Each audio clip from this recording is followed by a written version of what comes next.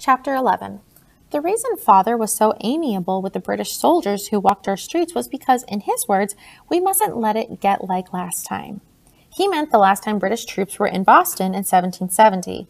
That time, trouble between them and the colonists had led to what Father and the other Whigs now called the Boston Massacre. Every year, on the 5th of March, they kept the anniversary of that massacre. Once again, this year, they were holding that celebration in Old South Meeting. John Hancock had been the speaker last year. This year, it was Dr. Warren, and the elder members of my family were all going. I was not. I sat watching Debbie set up a new mob cap on her head, primping in front of the one mirror in our room, pinching her cheeks for color, pulling down her stays to display just the right amount of bosom. Amos was fetching her and escorting her to the affair.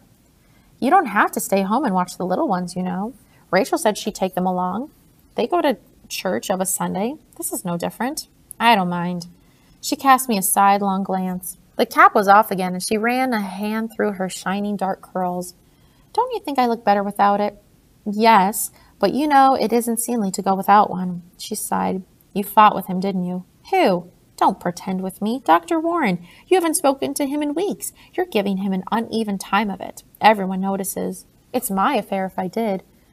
You were outright rude to him when he was here last Sunday. Last Sunday, all he and Father did was talk of how he knocked that British sentry down with his fist right out on the street. He is brave, isn't he? Stupid is more the word for it. Well, the sentry did challenge him, and all he was doing was coming home from visiting a patient. Since when are you taking up for him? I thought you hated him. All you've done is spirit me up to think he's carrying on with Rachel. She turned from the mirror to look at me. I only voiced my fears. You shouldn't let people tell you what to think. I did it to show you he's just a man with weaknesses like any other. You were so smitten with him. I'm not smitten with him, Debbie. I'd like to know what you call it then. I always held him in great esteem. After all, he did save us all from smallpox. She went back to the mirror and fluffed the ruffle in the chemist from under the strays of her neckline. He didn't save me, she said. I stared at her. You're alive, aren't you? Sometimes I wish I weren't.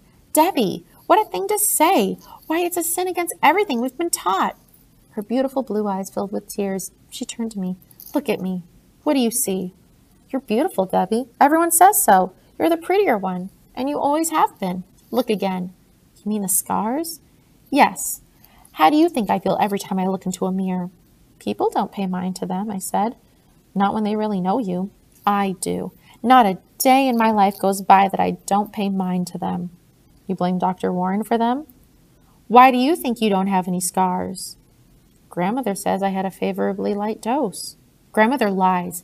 He inoculated you. You had a light dose because of the inoculation. You and Paul. He didn't inoculate me. Why?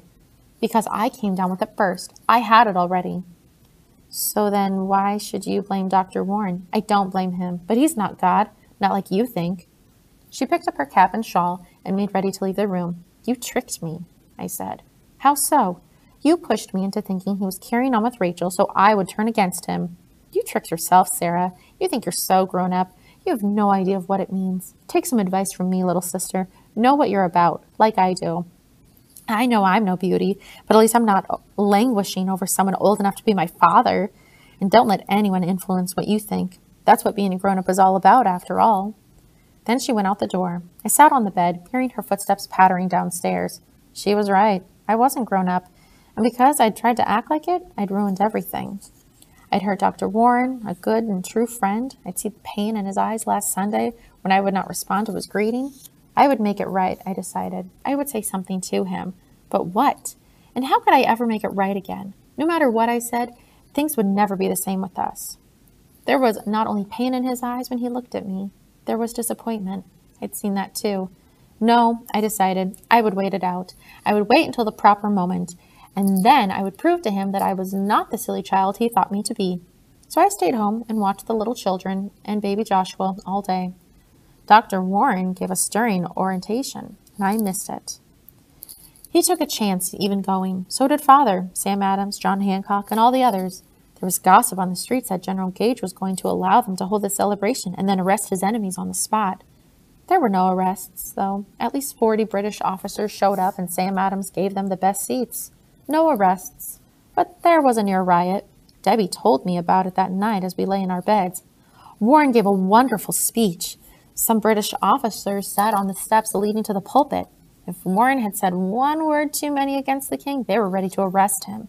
Then Sam Adams suggested plans be made for next year's celebration of the bloody massacre. Some British officers yelled, "Fie! Fie!" People thought it was fire, and there was a great rush to get out. Oh, you should have been there. I'm glad I wasn't. Debbie lost her new mob cap and her shawl. She was upset over that. She loved her finery and had quite a bit of it. Grandmother was always making or purchasing it for her. Always I'd been jealous, because I had to wear her hand-me-downs. After what she told me this morning, though, I knew I would never be jealous of her again. Still, I had all I could to keep from saying, "It serves you right."